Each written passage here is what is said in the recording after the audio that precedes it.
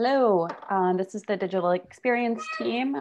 This is our sprint release video for sprint ending March 26, 2021. I'll go first. I've released some CMS templates for the GitLab events. We use commit as a use case. I'm not sharing, somebody else is screen sharing. Yeah, there we go. So these are, this is a Figma file with different blocks that can be assembled to create the events template. So the events template will be held in one mother template, and we can use that template to create all of the different stages of the events. This issue is in review and going into design. Also, for my sprint release, I worked on some blog issues. I created some thumbnail images for the blog homepage. I also created in-body CTA block for cross-blog promotions. This has also been closed now, past review. So this is an issue for engineering. And lastly, I collected, with the help of Shane, some heat mapping for the top 5 pages funneling traffic to the free trial. This is part of an OKR. And for the next sprint, I'll be taking a look at the results of these heat maps and making some recommendations for UX improvements. There we go. Next is Lauren. All right. So we executed the brand messaging, top 10 pages epic. So we updated all those pages with the new brand message.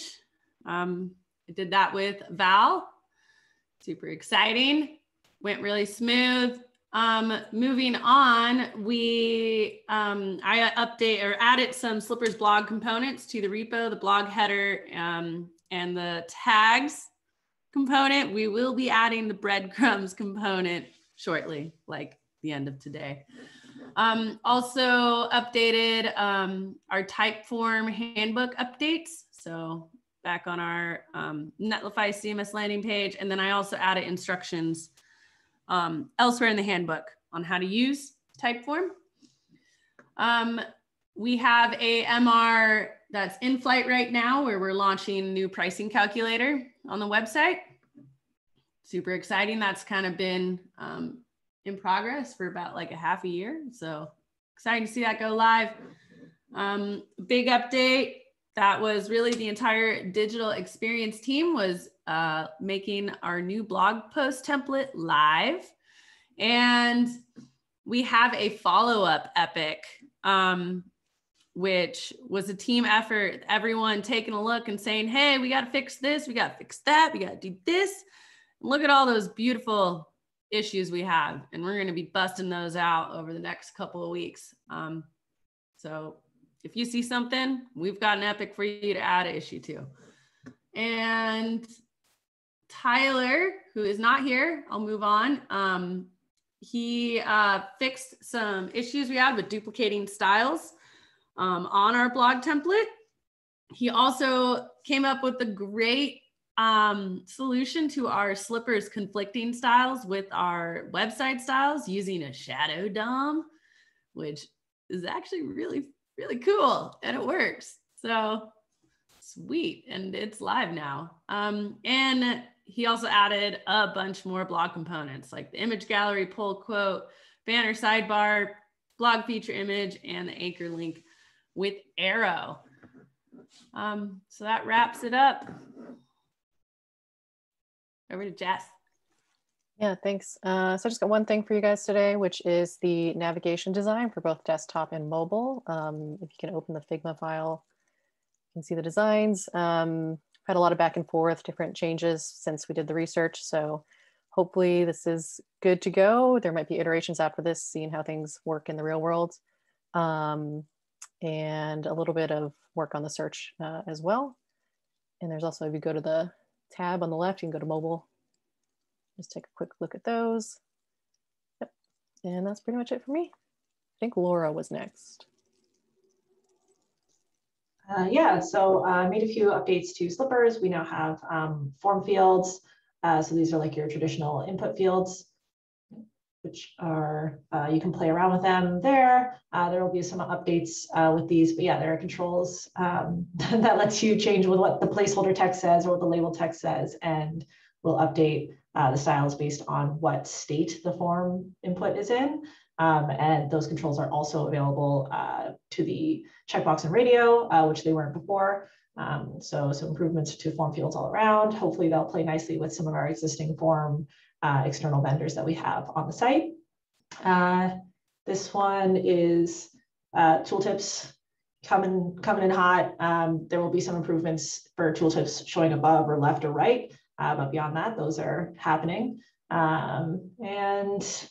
I also, I made some improvements to our default viewports. And then this commit page is, we had some commit meetings for the upcoming commit event, the 2021 event, for the new template that we're building. And what came out of that meeting was we might want to link to last year's event at some point, which was problematic because I had changed all of that. I had just updated last year's files to be this year's dates.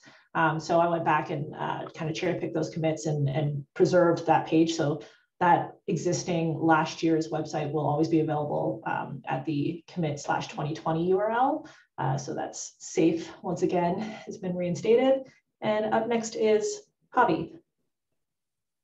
Hi, everybody. I finally got this page out, which is wonderful. It's using our buttons, I can't speak, cards. And it took forever for various reasons. One of which is like the shadow DOM was like something that I was getting hold up by, but good stuff there. This is just me doing me things. I found like a thing that lets us view our configuration file of Tailwind for our repo. And so then this is like the actual project itself. It was super simple to set up. It's nice. I like it. I think it'll help us with the developer experience. Worked on footer, using Slippers, tried to get it to work. I realized that I might have not used Shadow DOM, which explains why I probably have a ton of conflicts. So gonna use that for that footer. And I'm looking to make a layout for it, essentially. So we have like one layout in middleman that's just like all Slippers. And I think that will like play nicely with the work of like wanting to get like a header in there as well, which is what like the navigation that Jess had worked on. I have some stuff about like stuff that's just been super work in progress. I just wanted to call out this one thing in particular where it's like, if no one else has any like comments on this, I'm just gonna make an MR and tag Tyler for it. And that's like, yeah, that's fine.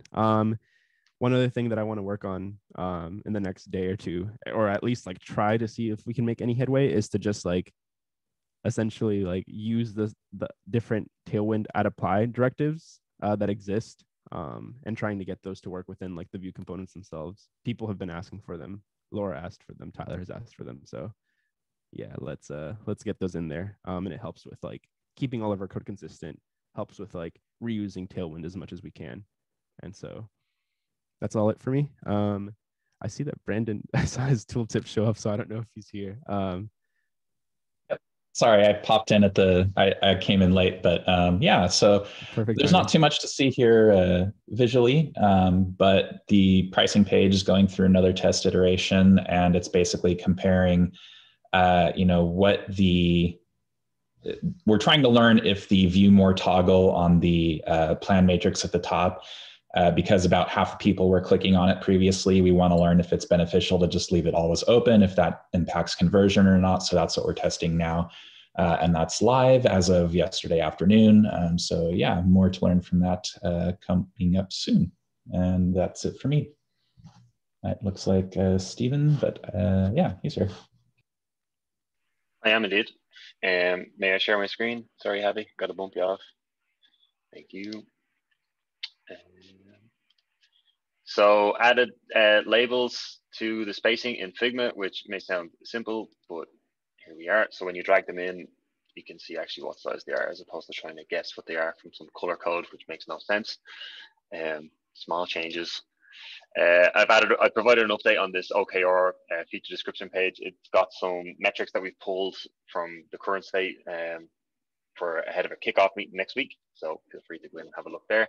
And documentation. Goddamn you Zoom. Sorry, the Zoom menu has covered my screen. There we go. I've made a start on some documentation here. Some of it's quite high level as to what exactly Slippers is, and some of it gets a little bit into the weeds around typography, color, and spacing, and so on. This is a big work in progress. I'll be looking to get everybody's eyes on this at some stage. Giving me some help, please, on this. But yeah, that's all. I don't know who's next. I don't think anyone's next. I think that's it. All right, thank you for watching today. We'll see you in 2 weeks.